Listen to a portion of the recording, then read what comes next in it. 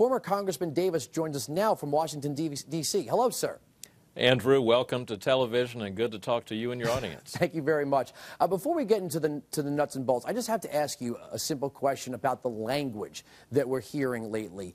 After the shooting of Gabrielle Giffords, which we all agree was tragic, there was this call for a more civil tone. And within days during the health care debate, Representative Steve Cohen of Tennessee referred to Republicans as Goebbels and the big lie.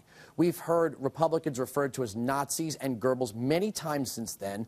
Josh Mandel, who's a Marine and Jewish, is running for Senate against Sherrod Brown in Ohio. He's been considered part of the big lie by the Brown campaign. We heard Joe Biden say that Romney's going to put you all back in chains.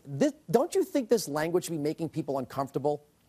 Well, I think there's an intolerance on the left that people in Washington, D.C., where I'm sitting as we do this interview, a lot of people in Washington, D.C. simply don't understand or refuse to understand the emerging intolerance on the left in American politics.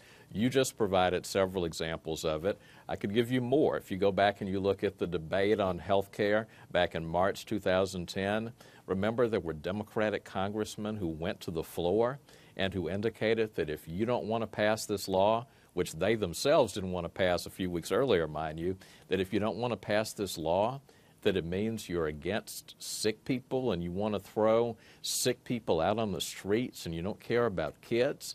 And this is a rhythm now that you hear from the left over and over again, which amounts to, if you don't agree with me, there's something that's wrong with you. And the irony of it, the thing that would be funny if it weren't so serious, is what do they accuse the political right of doing? You could go to any lobbyist paid-for table at Bobby Vans or the Palm or any other place in D.C. today, and you could have found a group of Democratic lobbyists or operatives who were clucking about how intolerant the Republican Party is. Well, the reality is that the left has adopted its own intolerance, and we could spend the rest of this program talking about it. Well, and it's funny that whenever Democrats say something offensive, it's usually Joe Biden. It's always put into context, or it's written off as a lame attempt at humor. But this is a campaign, and I want you to take a look. This is from the Sherrod Brown campaign in Ohio. He's become the candidate of the big lie. Fact checkers call his attacks pants on fire. He may be the most dishonest candidate in the country. When you say chains, speaking to a largely black audience, we know exactly what metaphor you're getting at. There's really few others.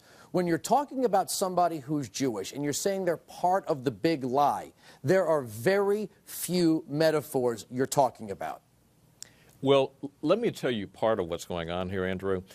A lot of my grandmother always told me that if you can't figure out how to make a point intelligently, you'll often end up calling someone a name. And what I think is going on right now in politics, unfortunately, is the Democratic Party is struggling to make coherent arguments. They can't obviously defend 44 months of unemployment above 8% in a row. They can't defend 3 years in a row of a failed recovery. So they're having to resort to these cliches. They're having to resort to what amount to calling people names because they know very well that their policies aren't popular, their policies aren't selling. That's why, obviously, the president's gotten a bump from the convention in the last few days, but the race will settle back to even very soon.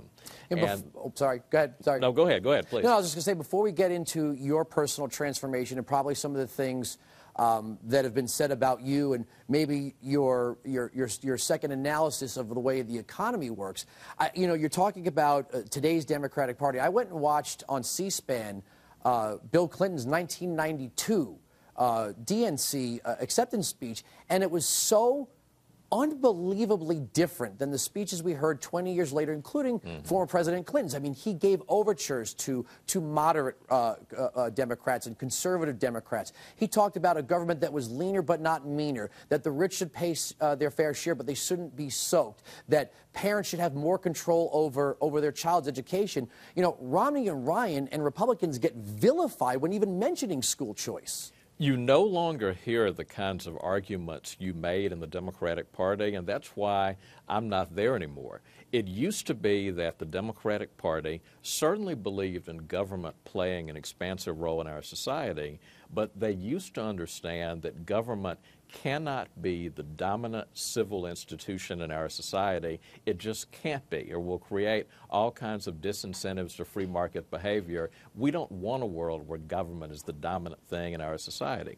Well, somewhere in the last several years, the Democratic Party has decided that it believes, as a philosophical matter, that government ought to be the single most important institution in American life. And over again last week in Charlotte, you heard Democratic speaker after Democratic speaker talk about what government ought to be doing, what government can do for us. Remember when someone named John Kennedy actually talked about what our obligations were? Remember when Bill Clinton talked about what our obligations were in the 90s? Well, we're back to a world now where the Democratic Party essentially believes in government being the one-stop shop for all of our ills and problems. Yeah, I'm